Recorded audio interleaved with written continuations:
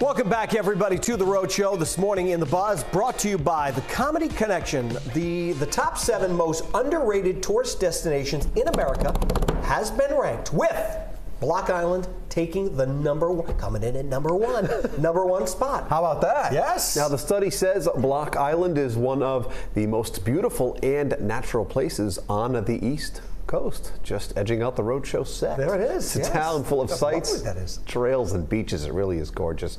Now, what makes Block Island so special is its focus on land conservation, being a protected area for rare migratory birds. Coming in after Block Island is Florence, Oregon, another small coastal town.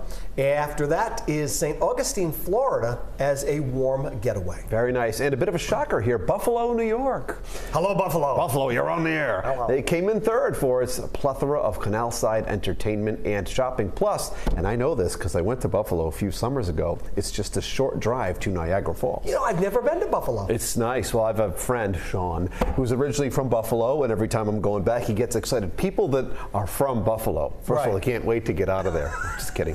But they are always happy when someone they know is going. Right. It's true. And I've never been to the other place, what is it, Florence, Oregon, either. I've never been there. Hang on, we'll be with you in a minute. Have you been there? No. I've never been. Metallica concerts in Florence? No, I'm surprised.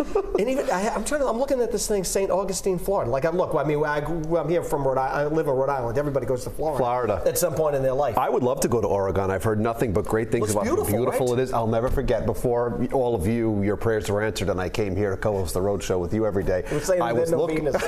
Please. I was up for a job, like a show like this. It was in Bend, Oregon. Really? And that's just where it was. And I'll never forget my father. Because I needed a job. He goes, if we have to go to Bend, Oregon, we will go to Bend, Oregon. But I remember looking at pictures and it was beautiful. So anything to get you off the payroll. Get him working, for crying out loud.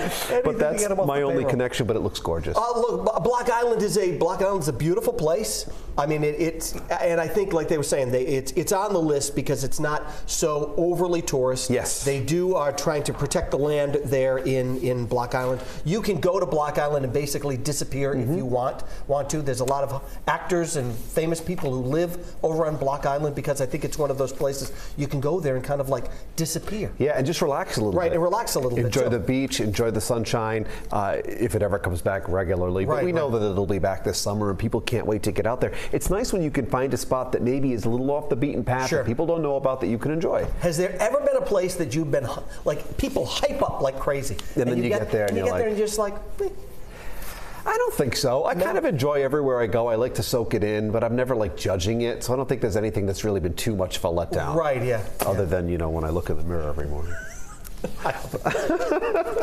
He's very particular about Went to St. Louis last year from Metallica. St. Louis is nice. And I really enjoyed the historical significance. So I'm at that point where I like that. You just go and look at the arch and there it is. There it is. All right, let's go up. Let's check in with our viewers. Here's what you guys had to say about this topic here this morning when it comes to underrated or overrated spots. Dennis is up first, sharing Point Sebago, or is it Sebago? You say Sebago. I say Sebago. Let's call the whole thing. It went from an affordable, famous place to a place you need a second mortgage on your home for to go there for a weekend. Yeah, I guess it's gone up in price. Oh, I didn't know. Everything does. Priscilla shares, we take a week trip to northern Vermont every year to camp. Real camping, not the resort. Real camping. Not the resort type camping with the game rooms and movies or built-in pools, just to enjoy the great outdoors. Sometimes that's all it takes. Right. Just getting outside and enjoying nature. Although I'd prefer the hotel. The 5-star hotel. But good for Priscilla. Linda's up next. My favorite vacation was Mechanic Island from the movie Somewhere in Time. No cars, horse and buggy, and bikes. Yeah, I hear people love going there all the time too.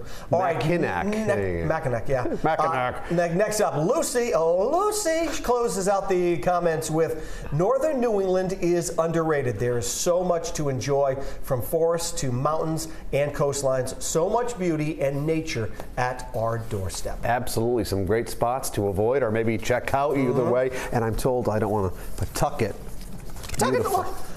Year round. But a lot of good restaurants. We love Rhode Island. Yes, we do. Just kidding. Thanks for chiming in this morning. Keep those comments coming. They might be shown right here on the show. Leave us a comment on our Facebook video. I need some water. I need to hydrate. My old man Kirby's falling apart. Follow us at The Rhode Show.